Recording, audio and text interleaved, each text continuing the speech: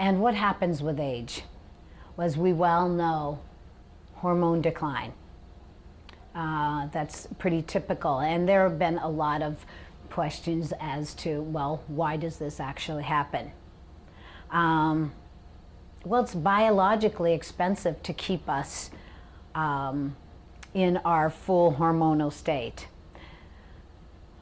We weren't supposed to live to 80 years old and have all these hormones. Essentially, we have our hormones, we procreate, and then to become grandparents. After we can't procreate, because both males and females realize they do reach their hormonal peak at age 25 to 30. Good hormones decrease, which is almost all of them. The bad hormones, or the ones that are not so good for us, like cortisol and insulin, tend to increase.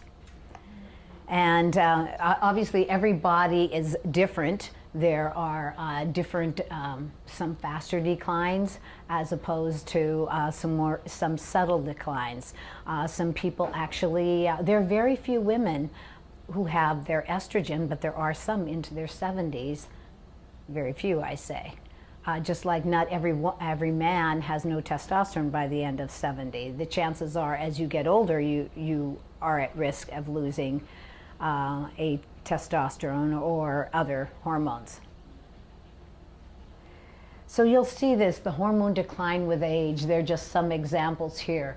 The growth hormone. Remember, 50, 60 is really a key age. So growth hormone, again, we reach our peak at 25, both males and females. Why do we decrease? Is it genetic?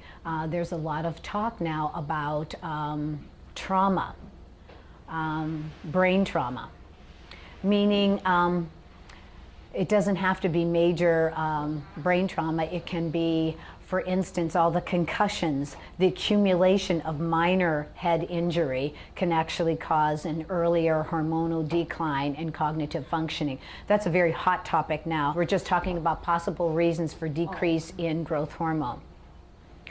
Age being one, genetics being another, traumatic brain injury being one, radiation, toxins, the environment, other possible reasons. So functional decline with age. So we're talking hormonally. So what does that really mean in terms of us functioning in our life? So big deal that our hormones are decreasing. Well, with that comes real problems. And here you'll see this graph being, for instance, which we well know, the female fertility. At 35, there's a decrease in fertility. It goes up every year. And then when we have no longer, when we women have no longer any eggs or follicles, that's when we reach menopause, and of course then we cannot be fertile.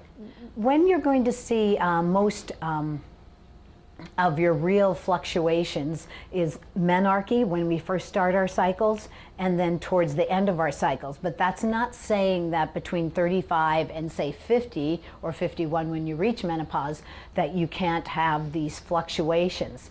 And that causes a lot of the problems, and we'll talk about it a little bit later. But also just the nerve conductivity, the kidney, the breathing, every organ of our body is affected by declining hormones, not just fertility, sex, etc., reproductive. So age-related diseases, also you'll see that as we get older. So we have heart disease increasing between, really in both males and females, 55 when you'll see an increase. Diabetes, you get the biggest, you start at in the 40s, but as you get older, you'll see stroke, lung cancer, all of those diseases, which are chronic diseases, they increase as we get older. Does hormones have something to do with it?